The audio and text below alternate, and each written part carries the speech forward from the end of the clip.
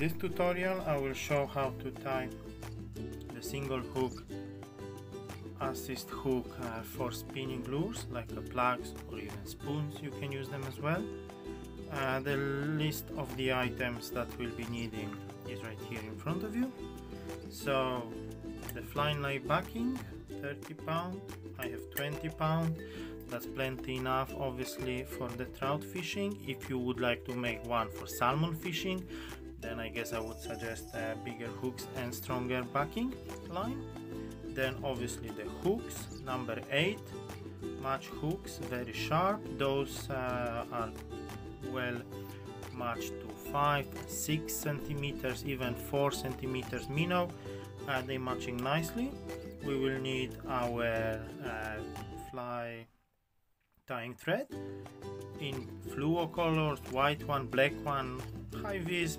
In my opinion, for trout fishing is always fine, so I'm using fluo orange uni thread 8/0, and then super glue to finish it initially, for the initial finishing, securing it strongly on the hook. Whip finisher, small split rings or whatever size split rings you're planning to use for the lure that you'll be making those hooks for.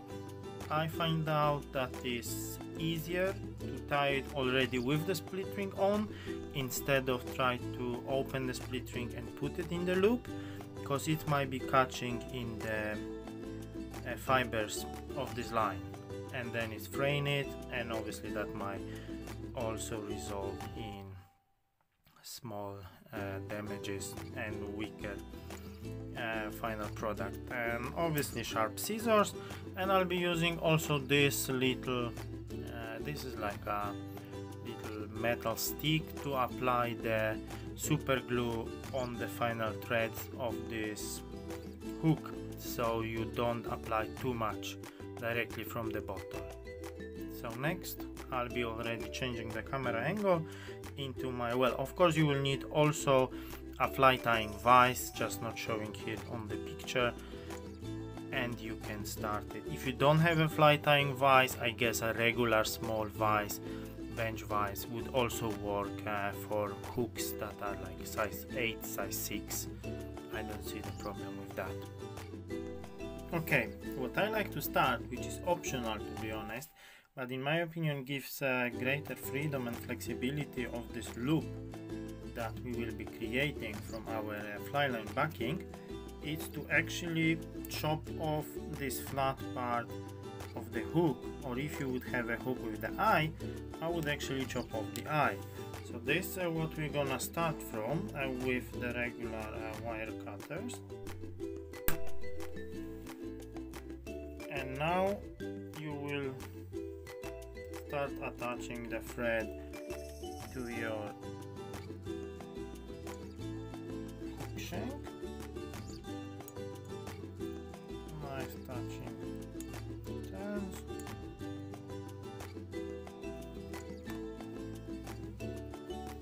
And then cut the tug end off.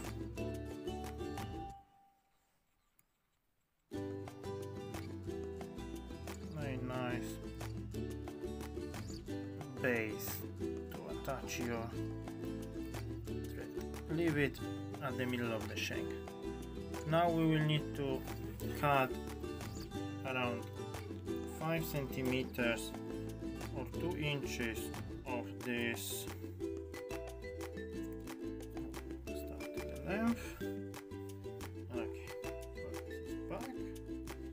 Let's attach it on top of the shank, so you cannot actually see nothing, but cannot do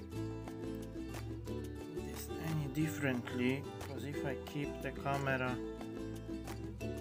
on the other side, it's constantly losing the focus. So only a few turns, leave it loose, and now pull the cord, secure it with the strong touching wraps of your tying thread,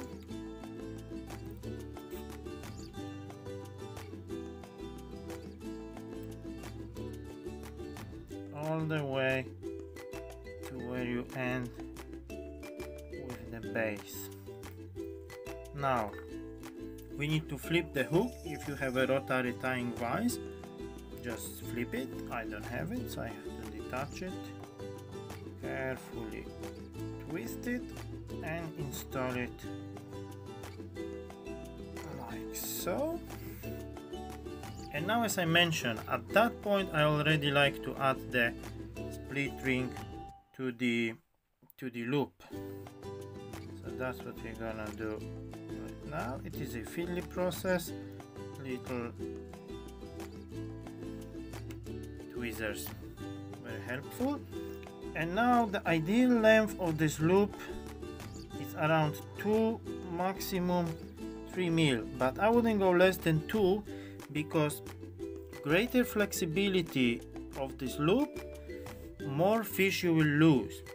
But then again, if you do it too long, your hook might be catching each other, your belly hook and your end hook. So again, same as before, we're doing light securing with the tying thread, let's say in 3 points. Position it nicely on top, cut the tag end off like so, position again nicely and secure with the touching turns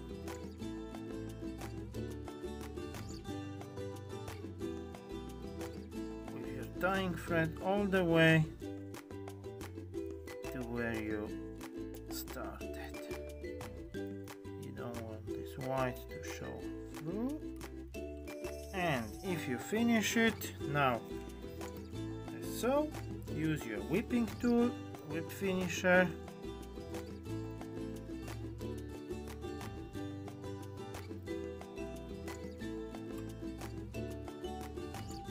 or you can do some half inches as well and chop off the tag end close. Now we need to secure it with the super glue, because that's obviously what gives us all the strength, that it will remain on the hook instead of just slide down. So as I mentioned, I'm not gonna put the super glue directly from the bottle, because you could easily overdose it. What I will do instead is dab a little drop of it on a piece of paper, and now carefully, let's do it like from the bottom, carefully apply it only to the tying thread, and this is actually crucial that you're doing so without soaking the loop with the super glue, because the loop must remain flexible. This is the whole advantage of this hook over the regular single inline eye spinning hook, that when the trout is twisting and turning during the fight on the regular hook, it actually creates the leverage between the hook eye, split ring and the attachment point of your lure, and you can use this leverage to get rid of the hook. Here the flexibility, it allows to twist it together with the fish like so, and you cannot create this leverage, and believe me, you're really losing much less fishes, a trout especially, using this flexible setup. So final move now is to apply some sort of clear coat on this thread wraps. Either way, if you have UV curing resin, you can just apply it, hit it with your UV torch, and then you're done, good to go. Unfortunately, I don't have that luxury, so what I'm gonna do, just mix some regular 2-part epoxy that I'm using for the clear coat, go upstairs when I have my lure drying rack, put all the hooks that I pre-tied today there, apply the clear coat. I'll show you obviously this in a moment. This will be like very fiddly process with this all crazy setup here, but I hope I'll be able to show it somehow and in the process not screw it up the whole application.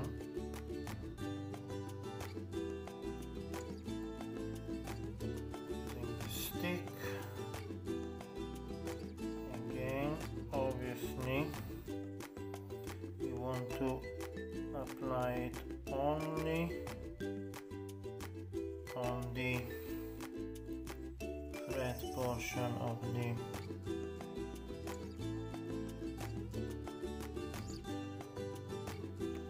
epoxy on the flexible loop. Let's rotate. We'll probably use the focus. Never mind. Catch it when we're on the second side in it. Like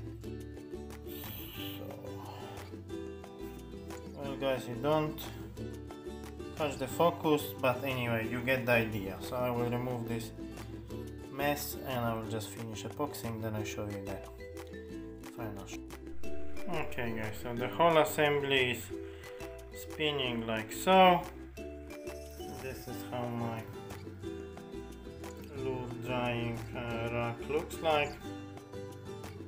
Those are secured nicely here. And tomorrow I'll show you the final effect. I'll also show you the little helper here. What have you done? Do you know anything about it? Pixel? Pixel is little helper. Meet Pixel guys. Okay guys. So we're ready and we're back with the final product. Waited 2 days actually. Yesterday I didn't feel like shooting the rest of the video. What we will probably add at the end of the video, it's also like the breaking strain test, and as you can see it is already put back into my twitching trout balsaminos. This is the final product. As you can see, that's how it looks. So I hope this video was helpful for you and you will be in the future tying your own hooks like that. I know that there are several craftsmen that are selling those products, so you can also purchase if you don't feel like tying it yourself, or if you don't think like you don't have any sufficient skills of fly tire. But as you saw on the video, it's really not that difficult, and either way you might use those tied by yourself, which obviously will give you more satisfaction, or you might just buy from whoever is selling them around. So I see you in the next video. Hope you can subscribe to the channel. The videos should be coming now once a week, mostly all those tutorials. I obviously will show as well how I'm making, how to do it, those balsaminos or different types of the fishing lures. So see you around. Such a jerk custom lures from here, saying bye. I hope you enjoy it. Take care and stay safe in those crazy times.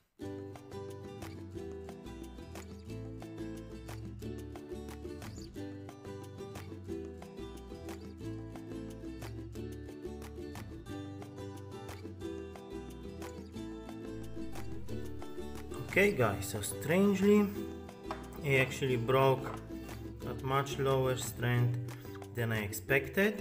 The highest value we recorded, as you could see on the video, was 6.72 pounds. So this is merely 3 kilograms.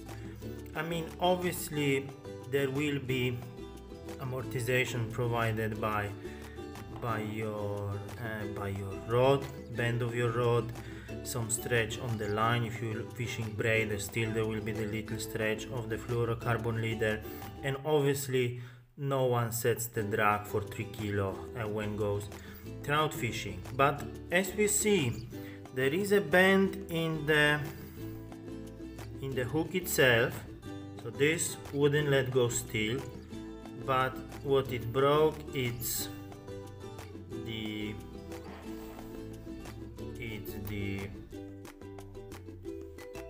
the cord, the fly line backing, which should have been rated for 20 pounds, and it broke at nearly 7. So obviously if we upsize this element, which won't affect that much, because 30-40 pound one still would be pretty supple and will work as it should. So anyway, very interesting finding. I'll be fishing those hooks anyway, because when I go trout fishing I'm using like 4 pound, 5 pound leader, so I'm not afraid anyway that any of this will happen in the real life situation. But of course, if you're going with the heavier tackles for big trout or salmon, as I mentioned, then definitely worth to put this fly line backing at least 40 or 50 pound breaking strain. Okay, so that concludes the video. Very interesting finding, actually much less than I expected, but anyway, I shouldn't do anything bad to fishability of those hooks. And by the way, I used the one that actually tied 3 days ago. So as you can see, like the epoxy and super glue part, there is not a chance in the world that this will let go, even if you clip this flat part of the hook and the eye of the hook. So it is only tied on the shank of the hook. This grips actually very well. The weak point is still the hook or the cordage, depending which one you're using.